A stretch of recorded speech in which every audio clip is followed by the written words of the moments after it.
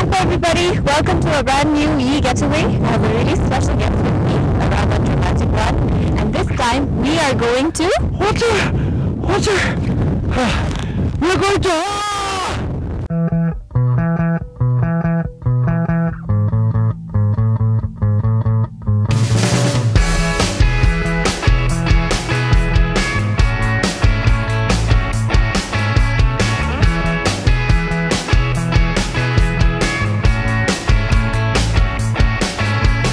We are in the beautiful valley of Haa. I'm Pemsi with a special episode of YEE Getaway.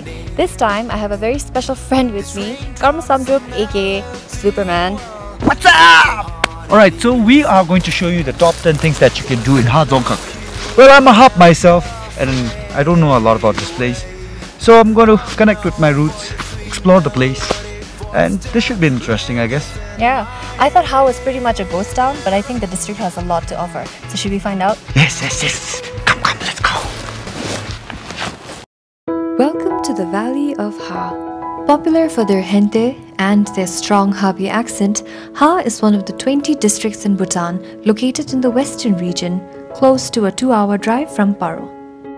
Isolated, the valley is pristine and protected by the Merifinsum, the 3 mountains believed to symbolize Jambyang, Chanadoji and Jenrizi.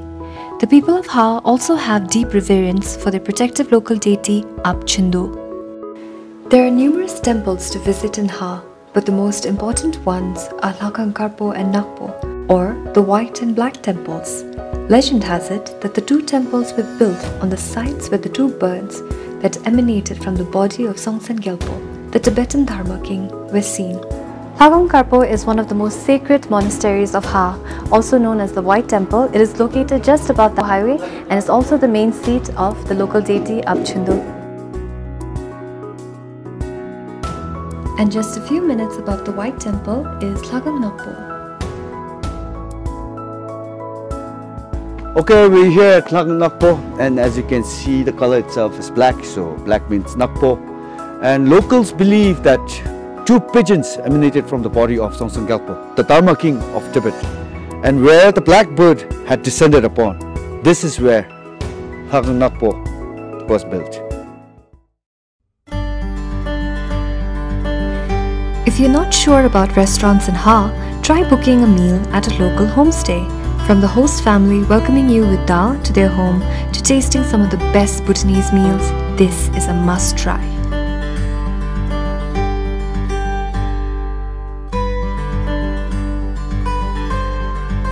Best ways to try traditional Bhutanese food is through a homestay. And today we're here at the Tringwamo homestay and we've got quite the spread in front of us. We've got rice, spinach soup, traditional ema datsi with a lot of cheese and butter, fried spinach, eze, shakampa, which is basically beef, and we've got scrambled eggs to top it all off.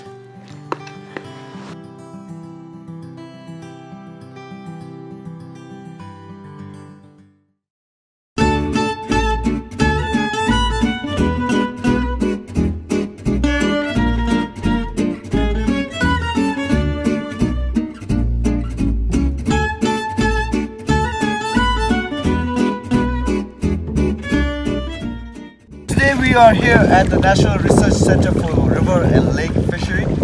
So as you can see, the fishes over here, and I'm feeding the fish. Feeding the fish. We have 3 species currently reared in this center. So one is a rainbow trout, number 2 is brown trout, and the third is snow trout. So snow trout and brown trout are the native species to our river system of our country. So what do you do with them? Do you like release them? Do you sell it to us? Basically, our aim was just a research center. So we just bring here fish So we standardize the breeding techniques of this rainbow trout. But we see that it is a good opportunity that we can have the mass production for the future. If there are interested entrepreneurs, locals from Haa who would like to make some money, who would like to grow trout and then sell them to consumers themselves, we actually have a very subsidized program whereby we supply the interested entrepreneurs with fish, and the subsidy also includes 40% of the construction expenses. But that is just for the locals. Yes, la. Just for the locals. Anyone who's interested to pursue trout aquaculture, la. I think I would love to, seriously. I think this is a really, really wonderful thing. The community coming together to help each other to make the place look beautiful, so that people come to this place and enjoy what they have over here, what they can give, you know. So, good job, sir!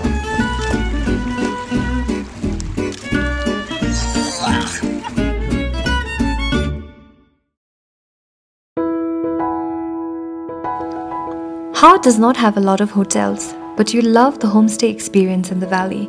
Thanks to the community-based sustainable tourism project by RSPN, in partnership with Tourism Council Bhutan and Dzongkhag administration, the valley has more than 20 licensed homestay accommodation, helping the local economy earn a different sort of income.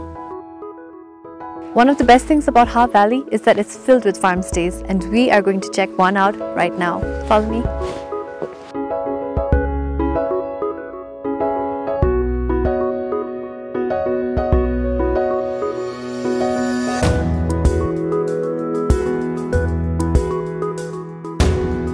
You can also try different activities with your host family for an authentic village life experience.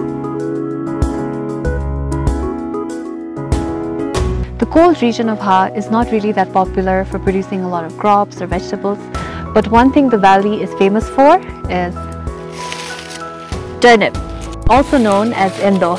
And I'm going to take these up for Karma because he has something really special for us. And Nana.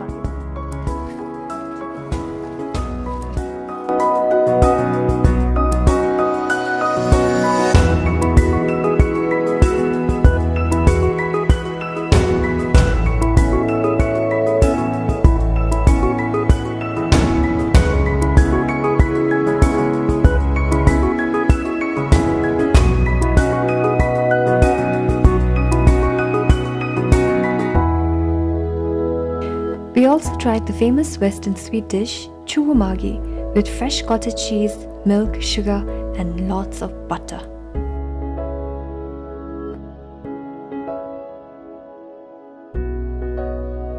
For an extra Newton 500, try the hot stone bath at your local homestay. The host family will prepare a nice hot bath in a wooden tub filled with artemisia leaves and flower petals, floating in the water, steamed hot by river stones. I still remember when I was a kid, whenever I used to have a nosebleed, my grandmother used to shove, like, roll this up, shove it up, my nose, the blood. And so next time you're in Haa, be sure to stay in a farmhouse, enjoy a simple life, and enjoy this hot stone bath like I am right now. And I'm so relaxed right now.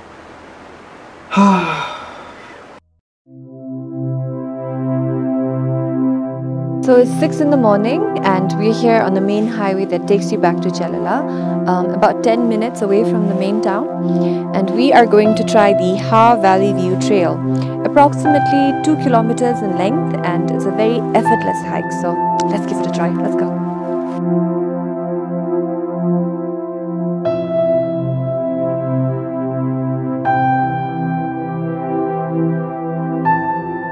If you're thinking about going hiking, you have to try this in the morning. From breathing in this really fresh air and walking in between these tall pine trees to getting a beautiful view of the Haa Valley, it's a unique sort of hiking experience you have to try in Haa.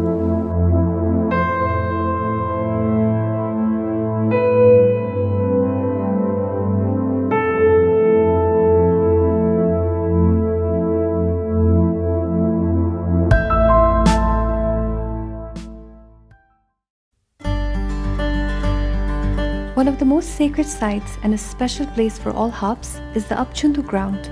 This is the place where the annual ritual of Apchundu Sukha is performed, with all communities in the district coming together to celebrate.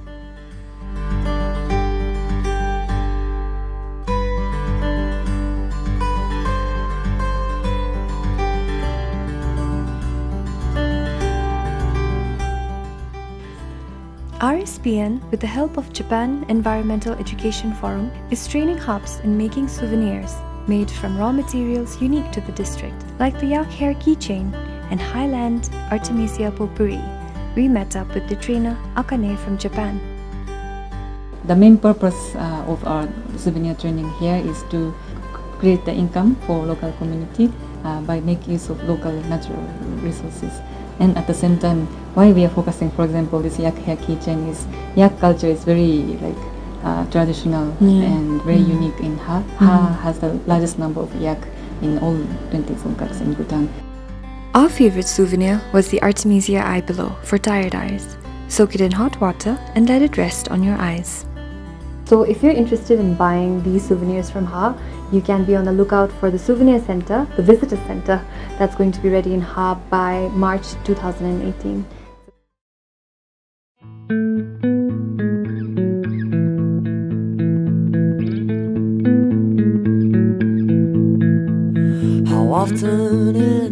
Have you ever wondered if we could design our lives like a road trip? A journey that constantly takes us to new places and new experiences. Lets us meet different people, makes us understand local traditions and culture, makes us learn new things and cherish the memories that come with them. This New Year's, let yourself take this long road and let life's adventures take you by surprise. You too can begin this journey. All you have to do is start with a road trip. Like a breeze, like a breeze, like a breeze.